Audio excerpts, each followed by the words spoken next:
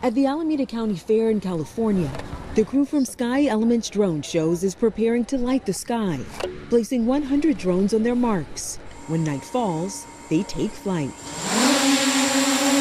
Do you think this is the way of the future? Oh, absolutely. I think drone shows are going to become more and more common. This 4th of July holiday, some cities are trading the boom of fireworks for the buzz of drones. Drone shows don't have the noise element that fireworks do, they don't have the trash element, and they don't have the fire danger either.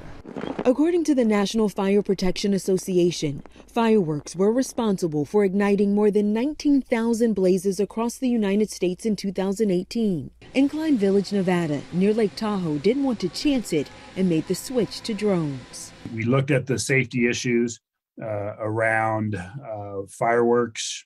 You know, I kind of look at the concept of lighting, throwing lit objects up into the sky. And is that the best thing to do at the height of the fire season? Preston Ward is the chief pilot for Sky Elements and also has pyrotechnic experience. He says each show lasts about 12 minutes and the drones are programmed with a flight path based off a custom animated storyboard. The number of drones can range from 100 to 1,000.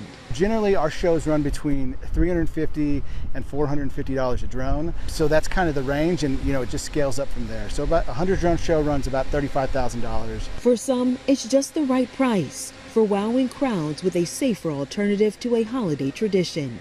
Danya Backus, CBS News, Pleasanton, California.